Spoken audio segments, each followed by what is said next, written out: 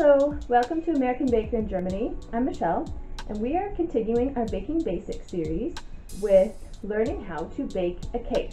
That includes learning how to recognize when a cake is done. So let's get started. Okay, so let us talk about how to bake a cake. The first thing you need are cake pans that are prepared. And I have a video up on how to prepare a cake pan. I will include a link if you need that. And so what you do is you line the bottom with parchment paper and you grease the sides with either baking spray or with butter. So I have both of these prepared. You can see the baking spray shining off of there. And so now I'm going to fill them with batter. Now that is also a little bit of a technique. Let me go get my batter. Alright, so I'm going to start with this one, the square one, and I'll show you. You don't want to fill it all the way to the top. So we'll start out with some. I think that's enough actually. Top. Now when you pour batter like that, it tends to kind of stick to the middle and it doesn't go all the way to the sides. This is a fairly thin batter, so it does distribute fairly evenly, but if you have a thick batter, or even with this one, I'm not particularly happy with the way it's distributed, then you take your spatula or a spoon, whatever you have, then you just kind of spread it around, particularly into the corners. Try to make it as flat as you can. You want it to be really even, and so that it bakes evenly. I'm going to even do this. There we go. That looks really good now. See the difference? So now this is about halfway full. In case you remember how deep it was at the beginning. You don't ever fill it all the way. If you fill it all the way, your cake is going to spill out over the edges because cakes rise. So what you want to do is fill about halfway, no more than 2/3. And that includes cupcakes as well. Don't fill them all the way full. It's just going to make your cupcakes spill over onto the sides. Unless that's the look you're going for, of course. But most of the time you don't want it to look like that. So I'll set that aside. We'll bake that in a moment. And now I'll do this next one. This one's a little bit deeper, but I don't want my cakes to be super deep. So I'm only going to fill this about 1/3 of the way full. And, well, I don't want to use more than half of my rest of my batter. Okay. And spread them around. There we go. Yeah, that's about 1/3. Alright. Get it nice and flat. That looks good. And now I'm going to put these in the oven. And most cakes bake at about 350 degrees or 180 degrees Celsius. If you are concerned about how much it is browning on the outside, or if you have a very deep cake, like if I were going to fill this almost full, like up to here, then I would turn down the temperature, because if you don't, then it's going to get very dark on the outside, possibly even burnt, and it won't even be cooked all the way on the inside. And we don't want that. So what you do to counteract that is you turn down the temperature to about 300 Fahrenheit or about 150 Celsius, give or take. And that will keep the outside from browning too much, and it will help it to bake slower, and that will make sure that the inside gets baked all the way through. You will, however, have to bake it longer. Now, a cake this size will bake for about ½ hour, 35 minutes, give or take. It's not super deep, so it shouldn't take too long. So the larger one, and it is slightly deeper, the square one, just pull it into the frame, will probably bake for about 45 to 50 minutes. Just keep an eye on it. And I will show you how to check if it's done. Now there's always a range on any recipe you have of when it will be done. The reason for the range is because your oven might be different. It might be slightly hotter, might be slightly cooler than 350 or 180 Celsius. It could, the elevation plays a role, as well as humidity, weather, a lot of things could make it bake for longer or shorter times. And because of that, it's very important to just watch it and test it. And if it's done, then take it out. If it's not, then let it keep going. So we're going to show you today on how to tell.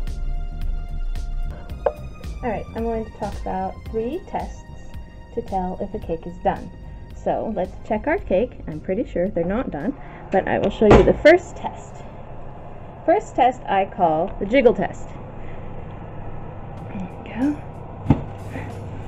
Now, if I move this at all, see, there's motion in the batter. So I'm going to close it back up.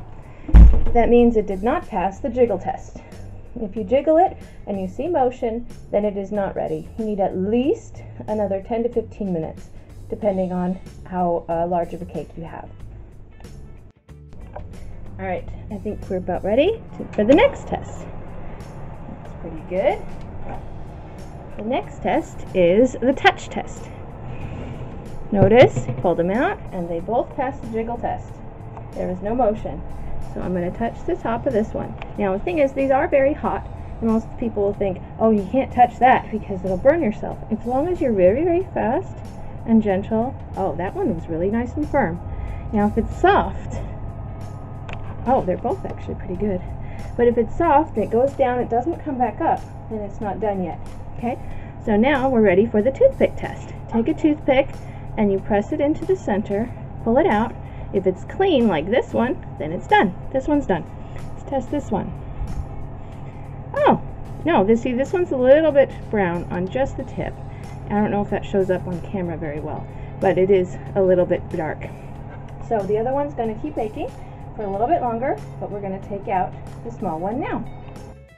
Alright, both cakes are now out of the oven. There they are. Now I want to mention one more thing about cakes themselves, is that I let them cool on either a cooling rack like I have here. That's what this is. It's called a cooling rack. And what it does is it leaves some space underneath the cake, there we go, so that it cools more quickly. But if you don't have that, it's perfectly fine to put it on top of the stove. Just make sure the stove itself is not on, but don't put it directly on the counter to cool, because you can burn your counter surface and you just don't want that. So before you try to take them out of the pan, now let them cool completely so that when you touch them, it's no longer hot. I'm not even going to touch this because it's still hot and I can tell without even touching it. It's already warm to my hand without even touching it. So we're going to let them cool completely, and we will take them out of the pans after they are cool, and I will show you how to remove them from the pans as well. Alright, I am going to remove this pan a little bit early. It's still pretty hot, so I'm going to have to be a little bit careful, but I need this. But there are 3 reasons I'm going to take it out before I take out the other one. Number 1, I took it out earlier, so it's been cooling longer. Second is that it's easier to take out of the pan because of the spring form on the side. You can see the seam of the spring form. And third is that I need this pan to make another layer. So for those reasons, I'm going to go ahead and take it out now. Let me grab my heating pad. Make sure you have one of these. These are super cheap. If you don't have one of these, get some. Otherwise, we don't want you burning yourself on the oven, whatever it is that you do. So I'm going to hold it with this pan, and I'm going to use a butter knife, and I'm going to put it into the side. Now I'm going to go towards the back of the knife and not the front, not the blade, because the blade could accidentally cut the cake itself, and we don't want that. So I'm just loosening the edges, and these were actually really quite loose, so it was well greased. And then I'm going to release the spring form on the side. Here's another. There we go. I actually can touch this a little bit. It's not that hot. It's not enough to burn me, but it's just a precautionary measure to use this. There we go. Now you can see the side of the spring form pan is a little bit dirty. I need to wash that before I use it again. Set it aside for now. And you can see the bottom covered in parchment paper. Now this is the trick to getting them out. You will see this and you'll be amazed. Now I'm not touching the pan, I'm touching the parchment paper from the side. Let's see if I can do this without blocking the camera. Alright, I'm just going to lift it up by the paper.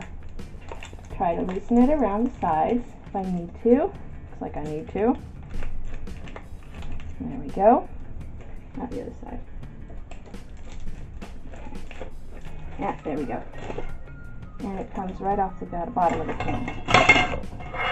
Now I'm going to leave it here to cool completely because it's really not quite cool. I'm going to let it cool. It's still very warm to the touch. And I'm going to wash my pan so I can do the next layer. But as soon as it's cool, this parchment paper will come right off. It's really no problem at all, and it will leave you with a very nice flat bottom of your cake.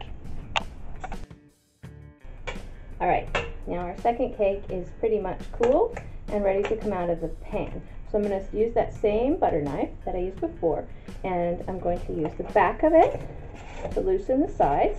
These are really quite loose. It comes right off.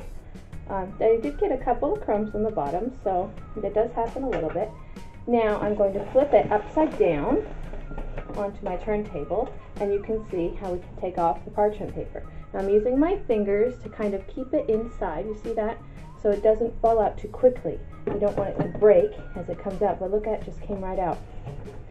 No problems.